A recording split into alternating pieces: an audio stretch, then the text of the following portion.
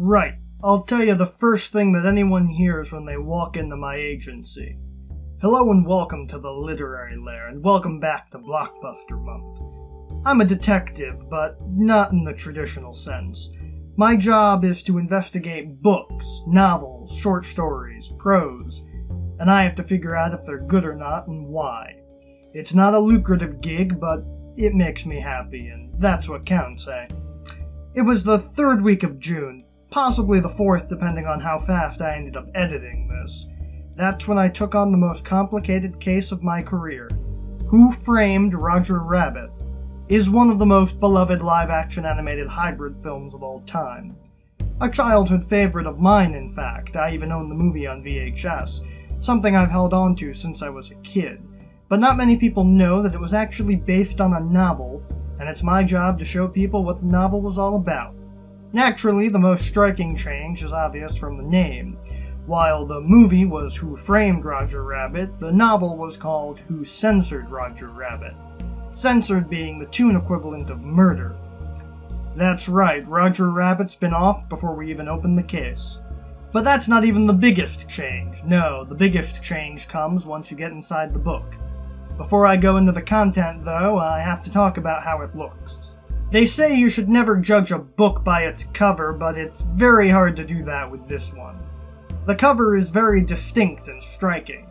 Roger himself looks horrifying next to the rather normal-looking Eddie Valiant.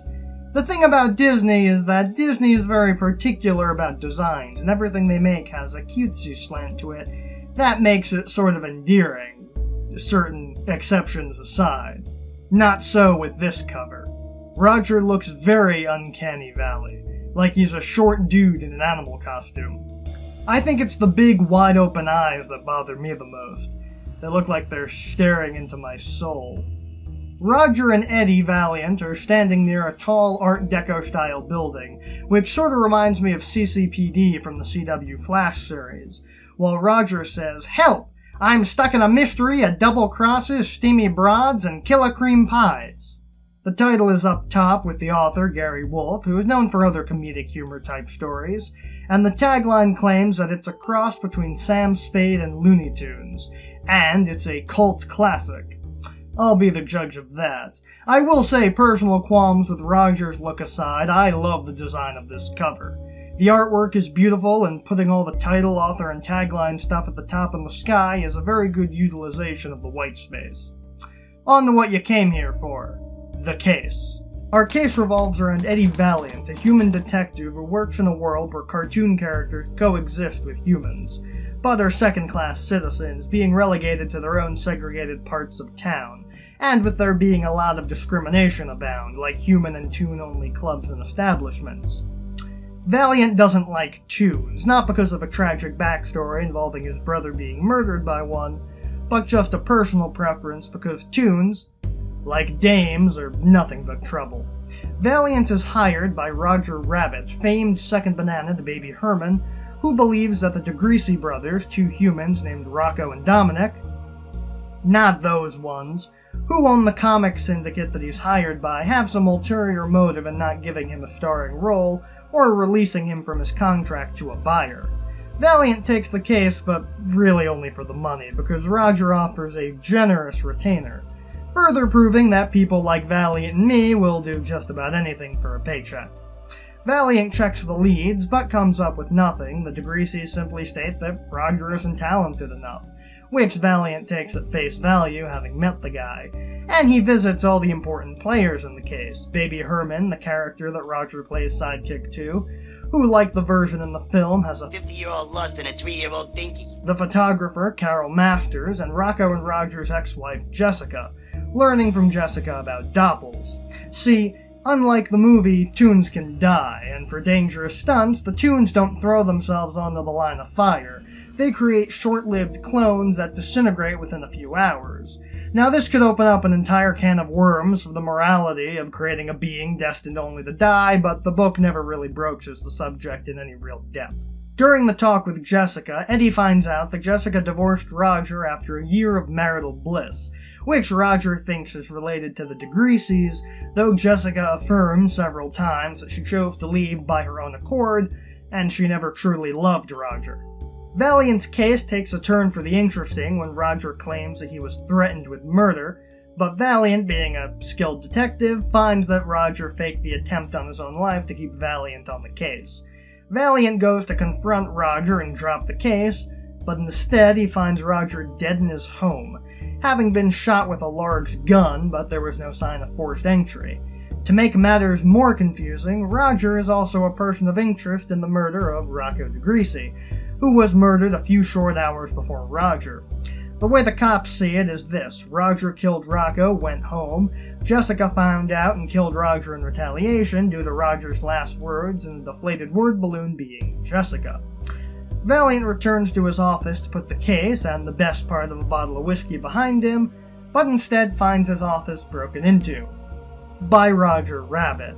Except it's not Roger, it's his doppel, created to go out and find a pair of suspenders in the middle of the night when he was murdered. Suspicious, but Roger was a nut, so Eddie writes it off. The doppel pleads with Valiant to finish off the case and find the real killer, who he insists cannot be Jessica, and Valiant agrees to take Roger's doppel on as his protege for the remainder of his existence. To make things easier, I'm going to refer to the doppel as Roger since he's the same guy, and it really doesn't make sense to distinguish between the two of them for the sake of the plot. Valiant begins grilling the suspects: Dominic DeGreasy, Rocco's son, Little Rock, who was having a dispute with his father and had motive to kill him, and Carol, who all have rock-solid alibis, save for Jessica Rabbit, and who all mention a certain tea kettle that they all want to get from Roger's possessions once they're released. Roger tells Valiant that the tea kettle is nothing special, but they start to track it down anyway, and it turns out that Carol had found it on the street outside Roger's house, and Roger and Eddie go to figure out the history behind the kettle. There are a bunch of side stories that take center stage while Valiant and Roger try to solve the case of the kettle and the murders, finding that Carol and Little Rock were in cahoots together in a forgery scheme to make money off of Rocco, and there are a lot of tangents dedicated to unraveling the mystery of the tea kettle. But I'll save you the trouble. The gist is that the tea kettle is rumored to be a magic lamp.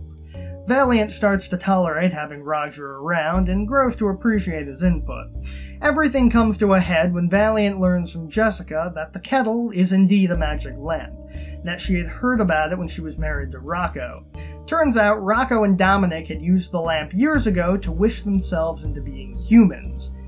Yeah, Rocco and Dominic were toons the entire time, and they created the syndicate that made them rich, but when everything went sour, they wanted to find the lamp again so that they could undo all of the problems that they had.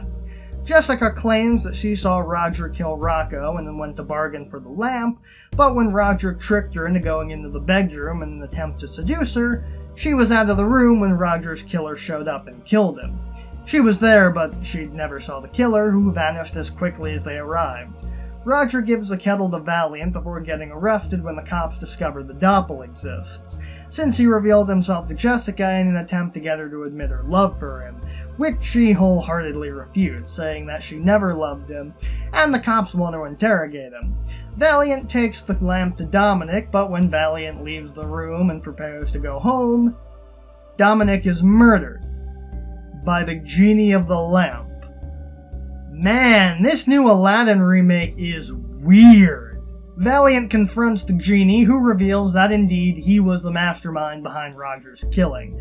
Frustrated with being in the lamp for centuries, the genie, like many in fiction, decided to get creative and with the granting of its wishes, giving the DeGreasys their wish to become human and rich, but their syndicate would fail within a few years. Roger had inadvertently, due to accidentally saying the trigger phrase while singing a song, in this, instead of rubbing a potential master needs a special phrase to release the genie, made wishes to get his contract and marry Jessica, but like with the DeGreasys, the genie booby-trapped those wishes too, making him a perennial second banana and having Jessica be infatuated with him, but only for a single year, and then she'd despise him forever. Roger accidentally triggered it the night of the murder, and for the first time, because he was in the room, saw the genie, who revealed that all his good fortune was because of him, and then the genie shot him with a blunderbuss. Hence the last words. He was expressing surprise that Jessica's love was due to magical interference. Valiant had met with an antiques expert earlier who learned that genies could be destroyed by salt water, and Dominic happens to have a saltwater fish tank in the office. Valiant threatens the genie and demands a single wish, conclusive proof that Dominic DeGreasy murdered Rocco, Roger, and then himself, which the genie reluctantly grants before Valiant destroys him anyway, since genies, like tunes and dames, are nothing but trouble. Roger is released from custody and sits with Valiant as he nears the end, and Valiant reveals that he's figured out that Roger did kill Rocco, hence the doppel, giving him an airtight alibi since somebody saw him buying the suspenders. And in a Primal Fear-esque twist, Roger reveals that Valiant was absolutely correct, and the reason that he had initially broken into Valiant's office was because he was going to plant the gun he used to kill Rocco and use Valiant as a patsy, but the genie screwed everything up as he finally disintegrates, leaving Eddie Valiant alone in his office to reflect on the outcomes of the case. Unlike the last two cases we covered, the book is an entirely different story than the film adaptation, save for certain characters appearing and having similar characterizations. If you've seen the film, you know what I'm talking about. No R.K. Maroon, no Judge Doom, no Weasels, no Dip. Sort of like that Dirk Gently adaptation that Max Landis did, that only bothered to use the name Dirk Gently and retold everything else until it was unrecognizable as a Douglas Adams story. Except that Roger Rabbit is actually a good adaptation. Eddie Valiant, save for his tragic backstory not existing, is essentially the same character. An ornery detective dealing with a dope partner until the very end, where he admits to actually enjoying his company. The major difference is that while Eddie has several women show an interest in him, he doesn't have a major love interest like in the film, where that role was filled by Dolores, though Eddie had a few moments with Jessica and Carol. Baby Herman is also basically the same, and has about the same role here, testifying to Eddie about Roger. Jessica Rabbit isn't the likable character in a bad situation she was in the movie.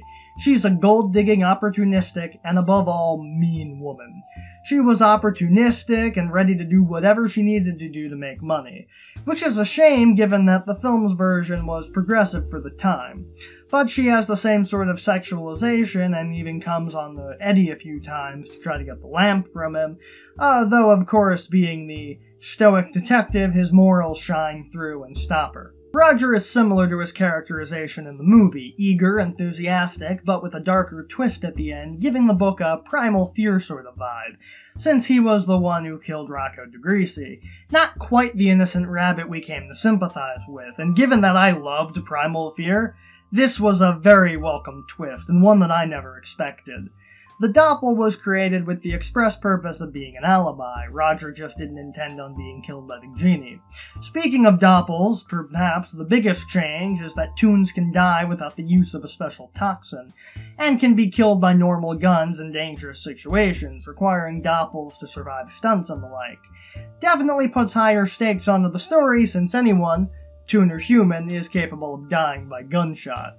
Apart from the major stuff, the book includes more of a focus on comic strip characters as opposed to cartoon characters. So instead of seeing Daffy and Donald, we get Hagar the Horrible and Dick Tracy. Which is actually kind of funny considering that Disney also made a movie based on Tracy. As someone who grew up reading the comics pages in the paper, I found that to be pretty interesting. The changes all really made sense when you remember that Disney made it. Still horrific, but in that Disney sorta nightmare-fuel, pants-crappingly terrifying way, rather than the straightforward murder mystery. Still a noir parody, but a different sort of parody. And it kinda streamlined the story and gave us a proper villain. Much like Forrest Gump, the movie also made a lot of changes to the title character, in this case turning him into an Aaron Stampler-type character who actually did commit a crime and was not framed as the movie suggested. And like Forrest Gump, I think it makes it supremely more interesting. Roger Rabbit is fine on his own as a lovable dope, but having Valiant simultaneously win and lose because he solves the case and puts it behind him, but also loses because he puts his faith in the culprit instead of a victim, it was really cool how Roger was actually a genius behind his facade of incompetence. Gives the character an entirely new dimension that the movie lacks by making Roger a genuinely nice person. Again, like in Forrest Gump, where it's more cynical certainly, but fascinating in its own right. I liked Eddie Valiant. I was really invested in the case, and since the book is told within his narration, we learn a lot about him. Without the tragic backstory involving his brother, he's more of a run-of-the-mill, cut-and-dry detective, but he's not without his interesting traits, and his insights are extremely well written. Valiant was a lot nicer to the Toons in this version since he lacked his tragic backstory, which only serves to make him more likable since his dislike of Toons is based on personal experiences with jerk Toons, and not an overarching hatred. Maybe it's because I've been in an investigative mood since Elementary's final season is back, and having just picked up the Phoenix Wright collection, but I had a lot of fun trying to solve the case alongside Valiant, and I like being inside the head of a somewhat master detective. Hey, he did figure out it was Roger at the end, didn't he? On the other hand, I hated Jessica. In the film, she was great, but here, she's a gold-digging, opportunistic woman who's out for nobody but herself, which is all fine and good in the service of the story to create motive and opportunity, but that doesn't mean I have to like her. I imagine that this was Wolfe's method of copying similarly duplicitous women from pulp noir, the type of women that Frank Miller tries to put into his modern stories. In the film, she was truly just drawn that way, but in the novel, she's just bad. The villains were also interesting. The twist about the DeGreases was done really well, and there were a lot of hints that I didn't pick up on, especially given Rocco's love of Jessica, which makes sense if he was a Toon at heart. The genie was a bit of a cop-out, but it's the only answer that really makes sense when you lay all the cards on the table. And in fairness, this is the one case where a wizard did it is actually a valid explanation, since with all the other craziness, that's just par for the course in Toontown. The side characters were all interesting, and I liked all their stories, especially the forgery plot with Little Rock and Carol, and Baby Herman was great, though there was very little of him, which was a shame because he's by far the funniest character in either version. The book gets convoluted at some parts, especially as the mystery deepened and more is added on to an already overloaded story, but it is never dull and always page-turning. True story, I was reading this on the bus home one day and I was about 15 pages from the end, and I walked down my block reading the book like this because I was hoping that I could finish it before I made it to the front door. Unfortunately, I walk fast, so I ended up finishing it inside. But still, that should tell you how good the book is, because I very rarely do that sort of thing unless I'm really invested. The pacing was great, and I never felt like it dragged or went off on unnecessary tangents. Like the cover utilized the white space, this book made extremely good use of the page real estate.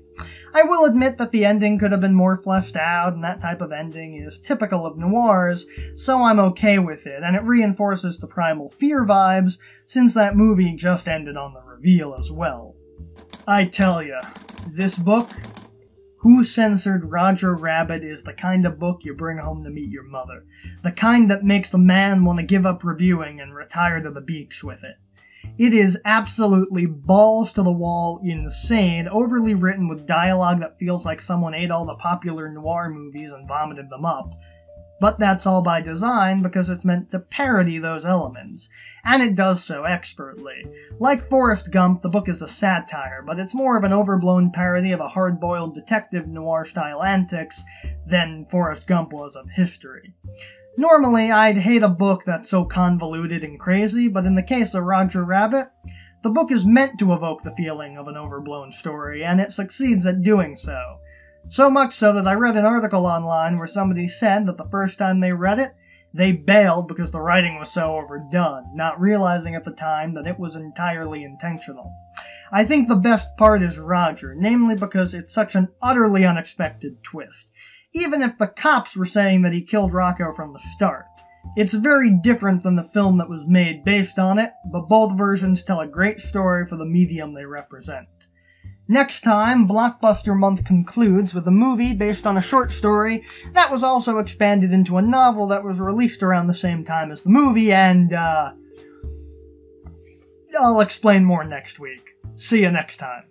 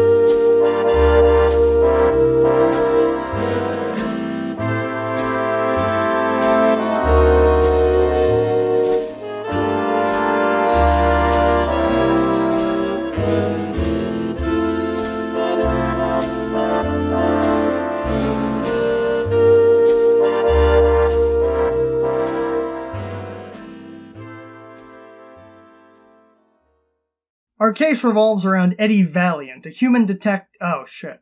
Sync. Check.